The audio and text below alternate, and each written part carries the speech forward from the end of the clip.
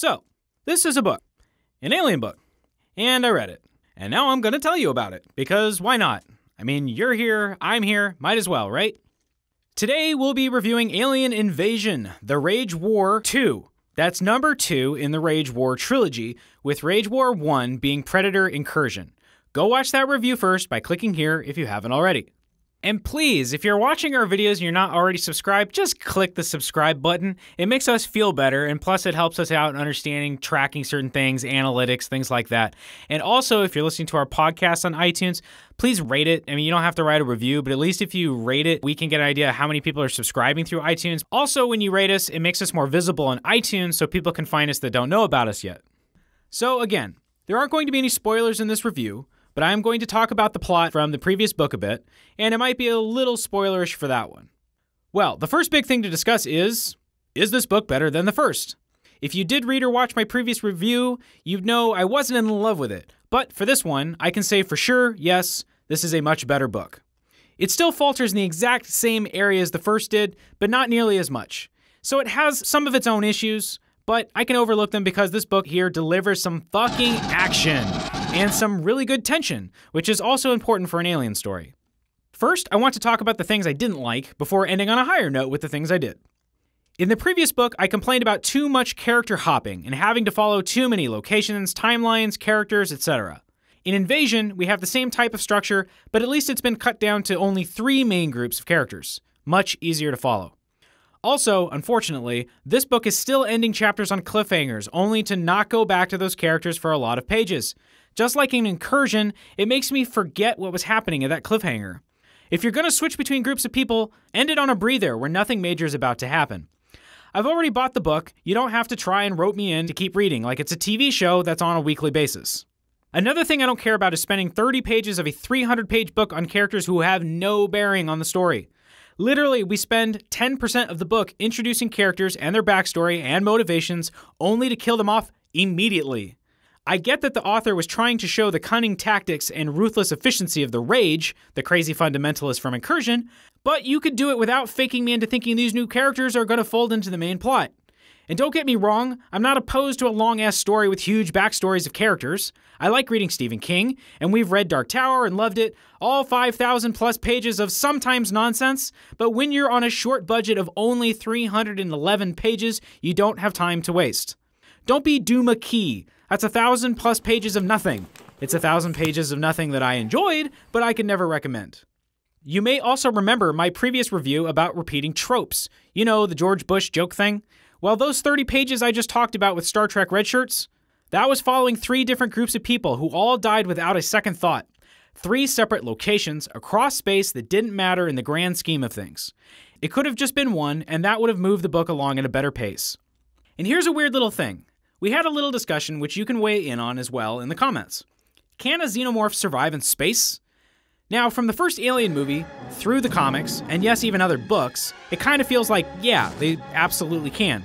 And we felt that was sort of well-known and canon at this point. But there's a scene in this book where they have xenomorphs jumping between ships in space like some old-school pirates. But they're wearing breathing apparatuses, like scuba gear type shit. And it kind of just went, what the fuck? Whatever, moving on. So yeah, I still can't get past the structure in these books. It makes it hard on the reader to really be able to comprehend what's going on. I mean, as another example, we have 2 different groups of Marines, both boarding derelict spacecrafts that have been damaged and are just floating in space. Both of them escorting a female non-Marine character, both running into large areas of impregnated human hosts, both in a zero-G environment with nothing but their shoulder lights for illumination, and I'm supposed to remember which one was going under the floor, or which landed their ship in the hangar, or which one went in the elevator shaft after I read 30 pages of plot, focusing on neither of those groups before coming back to one of them. It just gets a bit confusing trying to follow the specifics is all. And I don't understand how sometimes they're running, but they're in zero gravity, but then they're floating down stairwells, but then they're tripping and falling somehow in zero G, but then they're flying around the next moment. Yes, they have magnetized boots, but they seem to switch back and forth between feet on the ground and flying through open space so often, it makes no sense why they wouldn't just float through an air vent rather than crawl. Sometimes it's difficult to portray things properly in words, where a movie gives you visuals to handle that. I don't know. Now that I sound like a Debbie Downer who hates this book, let's see what it gets right. Fucking action, yes! We get some cool space battles and land skirmishes and predators fighting xenomorphs fighting marines. Now, I don't need a book filled with action to enjoy it. Again, I like Stephen King, where you can go 1,000 pages with practically nothing exciting happening. But in an Alien or Predator story, you gotta deliver some serious, heart-pounding, edge-of-your-seat, high-tension action. And when I mean action, I don't mean bullets flying, jumping over things, rip-roaring action. It can mean running away from the alien, fearing for your life, hiding underneath a table, hoping it doesn't see you. All those things apply. And we get it here. The first book had some good stuff, but this one really hammers it home. Especially when your main plot point is human-controlled xenomorphs being used as an army that also now explode upon death, and spaceships with crazy invisible shields, and nukes, and suicidal androids. That action has to be at the forefront. We're talking about trying to fuck over the entire human race and get back to Earth. Yeah, there's gonna be some action. I also like that the book is able to kill off main characters that I like. Even though I don't want to see people that I like go away, it lets me know that no one's safe, which makes for a better read. The callouts to the movies with little nods like a Marine carrying a pump-action shotgun or having the walls come alive during a firefight can feel a little too on the nose, but it shows the author knows his stuff and is into it. I like the amount of detail and science regarding subspace travel at multiple light speeds. It's not a Michael Crichton level of detail, but it's cool. The idea that while traveling through drop holes at faster than light speed requires you to be in a cryopod because it'll fuck your brain over if you're awake is interesting.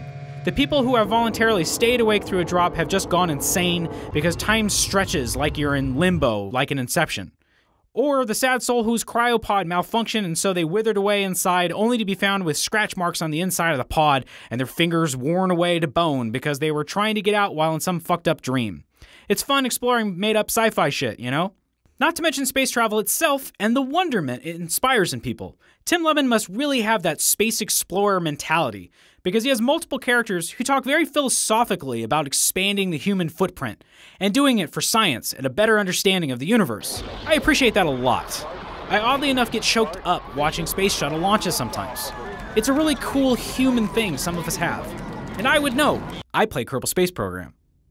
There's a cool story mentioned about Weyland-Yutani having a queen at one point who they tried to genetically modify her offspring to control them, and it went horribly bad. Like, more bad than the other stories mentioned. I want to know more about what happened there. Sounds cool as shit.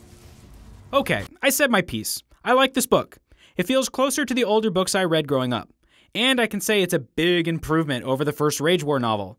And really, the third one better fucking rock, because we're set up again to see some big shit go down.